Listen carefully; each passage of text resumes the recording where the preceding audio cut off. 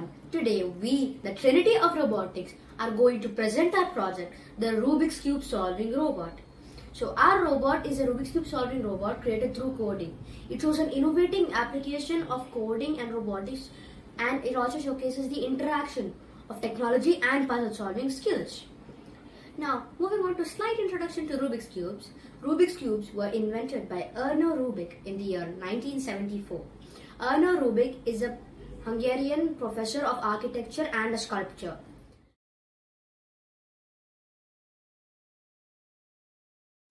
Many of you may be wondering, why this project? Well, when we heard of this event in our school called Digital Fest, we all decided to make the Rubik's Cube solving robot because of our enthusiasm for coding and cubing. In this, we have created a fusion of technology, robotics and puzzle solving. And this is how our project came together. We, the Trinity, consist of myself, K. Saket Malya, Advait S. and Keshav Sindhu Jeevich. Now, in the beginning, the primary challenge we faced in the initial phase of building the Rubik's Cube solving robot was related to the mechanical functionality of the cube manipulation. Specifically, we had faced issues with the cube's ability to turn efficiently and accurately. So as a temporary solution, we opted to use colored paper instead of the actual Rubik's Cube to represent the cube's faces. This worked as a temporary solution and a workaround on the immediate problem, but we still faced challenges. Overcoming challenges. The main challenge we faced in the initial part was the motors not turning when the cube was placed on them. So, as a solution to this problem, we decided to get a faster and stronger motor to replace the 5-volt stepper motor, which is the NEMA 17 stepper motor. Moving on to the objectives of our project. Our project is a Rubik's Cube solving robot which shows the interaction of technology and puzzle solving, and this is how our project has been culminated. Our project aims to achieve the following key goals. Number 1, to demonstrate coding proficiency. We showcase our coding skills by implementing complex algorithms that analyze and solve the Rubik's Cube. Number 2, to merge coding with robotics. In this project, we have merged robotics to physically manipulate the Rubik's Cube based on the algorithms generated by our code. We have also tried to bridge the gap between coding and hands-on application in the field of robotics. Number 3, to efficiently solve the Rubik's Cube. We have generated algorithms and codes which make sure that the cube is solved efficiently and accurately. We have also tried to minimize the solving time while maintaining precision in each step of the solving process. Number 4, to promote STEM education. We intend to inspire interest in science, technology, engineering and mathematics fields by showcasing an innovative application of coding and robotics. We also intend to inspire curiosity and problem-solving skills. Number 5, to promote collaboration and teamwork. We want to emphasize the power of teamwork in achieving ambitious projects. We want to showcase the collective effort and complementary skills that come together to bring a fruitful project.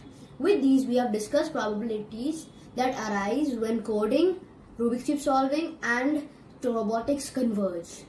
Now, moving on to the importance of the project. Many of you may be wondering, why Rubik's Cube solving? Well, to emphasize the educational and practical significance of solving Rubik's Cubes. Solving a Rubik's Cube offers numerous practical and educational benefits. From an educational standpoint, it enhances spatial awareness, critical thinking and logical reasoning skills.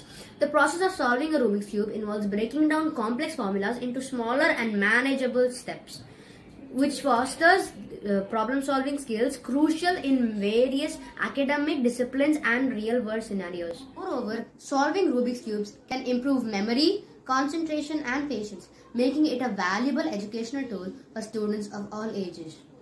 Next, to discuss how mastering algorithms and robotic solutions contribute to problem-solving skills. Mastering algorithms and robotic solutions for Rubik's Cube solving include understanding and implementing sophisticated mathematical and logical concepts.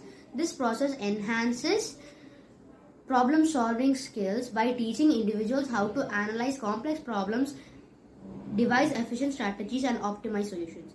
By engaging with algorithms and robotics, individuals develop a deeper understanding of problem-solving methodologies, empowering them to tackle a wide range of challenges in diverse fields from computer science to engineering. To highlight any real-world application where such skills are valuable.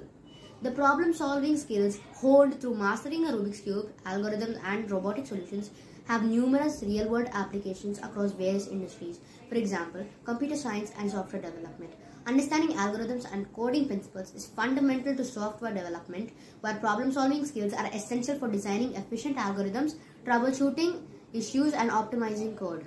Now, moving on to the components of the robot. We've used 5 NEMA 17 motors. A NEMA 17 motor is a type of stepper motor that is widely used in robotics and automation projects. It is known for its high torque and precise controls, making it suitable for applications that require accurate positioning, including CNC machining, 3D printing, and robotic projects. Stepper motors move in discrete steps, allowing precise control over movement and positioning. That's why we have used the A4988 driver module. It is a commonly used driver module. It provides the necessary control signals to drive the NEMA 17 motor and regulate its speed and direction of rotation. Motor drivers like the A4988 allow the Arduino to interface with and drive the NEMA 17 motor efficiently. It provides parts such as arms, mounts, and frames are custom designed components manufactured using a 3D printer. These parts serve as the mechanical structure of the robot, providing support and housing for the stepper motor, motor driver, Arduino, and other components. 3D printing allows for precise customization and rapid prototyping, enabling the creation of complex geometrical structures tailored to the specific needs of the project. The 12-volt power supply provides the necessary electrical power to drive the stepper motor and other electronic components. It ensures that the robot operates reliably and consistently by delivering a stable voltage and current to the circuit. The power supply should be capable of supplying sufficient current to meet the requirements of the stepper motor and other components under load. Arduino Mega 2560. The Arduino Mega 2560 is a microcontroller board based on the Mega 2560 chip. It serves as the brain of the robot, running the control algorithms and coordinating the operation of various components. The Arduino Mega 2560 provides multiple digital and analog pins, making it suitable for requiring a large number of connections. The main software component of the robot is an app that we have created on MIT App Inventor. MIT App Inventor is a visual programming environment which enables users to create mobile applications for Android devices without any prior experience in coding. It features a simple drag and drop design for users to create user interfaces and functionality for their applications using visual components and block-based programming. In the context of our robot, we used MIT App Inventor to design a user interface for controlling and interacting with the robot.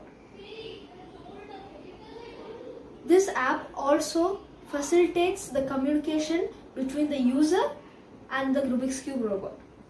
We implemented Bluetooth communication to send instructions to the robot during the solving process. The function of the app is to load the configuration of the shuffle cube. We can input the position of the pieces on the app. The app then relays this information to the Arduino, which constructs an algorithm to solve the cube. Overall, MIT App Inventor has been a crucial tool in prototyping and developing our Rubik's Cube solving robot, and it has enabled us to create an intuitive and functional interface that the users can use to effortlessly communicate with the robot. We use C++ as the programming language of the Arduino. We typed 1583 lines of code. This code contains all the information to turn the motors, collect information from app, and solve the cube. Our project works in 3 simple steps: scrambling the cube, feeding the cube's configuration into our app, and motors receiving the algorithms and solving. On the surface, it might seem easy, but scrambling is the only easy part of this process. The first process in our project's functioning is to scramble the cube in any manner. Scrambling a cube is like orchestrating a controlled chaos. With each twist and turn, the once orderly face becomes a mosaic of confusion, feeding the configuration. After scrambling the Rubik's Cube, we enter the configuration of the cube into an app that we have created on MIT App Inventor. Feeding the cube's configuration into our app is akin to supplying puzzle pieces to a mastermind. With each input of the Rubik's Cube's arrangement, our app eagerly digests the data, analyzing the intricate patterns and colors to unveil the optimal solution. After the app is done sending configurations to the Arduino creates an algorithm and tells the motors how to turn. Eventually, this process solves the cube.